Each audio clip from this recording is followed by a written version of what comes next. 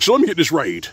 After the outcry from all of these e-thoughts, these 304s, and DNA dumpsters, OnlyFans has decided to do a U-turn on their banning of adult content. So this pretty much means that the army of bitch-made simps came to their rescue. Do you know what this just exposed? This has just exposed what brothers worth their salt have been saying for a long time in regards to these ethos, these 304s, and these DNA dumpsters online.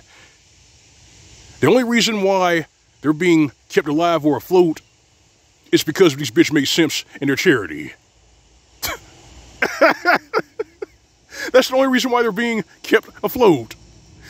It's because of the charity of bitch-made simps and these thirsty, feckless manginas who let their plumbing do the talking and they can't think with their head. I mean, that's fucking sorry. That is a terrible way to live. So this eviscerates the argument and the narrative that these 304s are strong and independent, they don't need no man, and that they're somehow successful. No. It's all charity. That's what the fuck it is. I'm telling you, man. Gynocentrism is the longest running joke in humanity. I mean, goddamn. It is, man. It's the longest running joke in Western civilization. I'm strong and independent. I don't need no man, but if it wasn't for the charity of bitch-made simps, I would be homeless. I'm telling you, man. This is definitely clown world. It really is, man. Oh man. I mean, I know some of y'all might be angry at this, but this right here makes me laugh because this just exposed,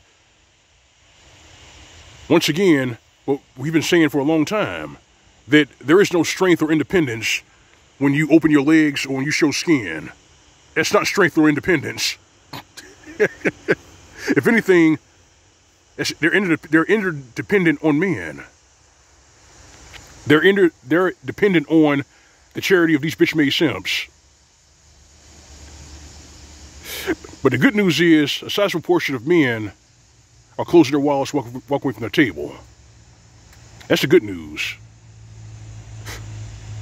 But there are still some bitch-made simps out there who would rather let their plumbing do the talking, or rather part with their resources, and just risk going into bankruptcy, because it has happened before.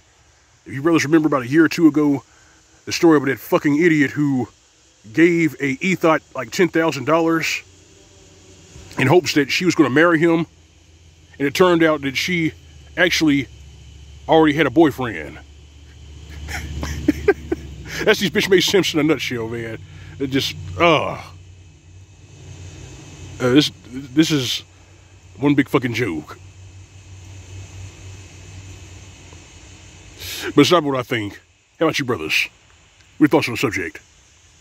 Here up in the comment section. GTN. L.O.M out.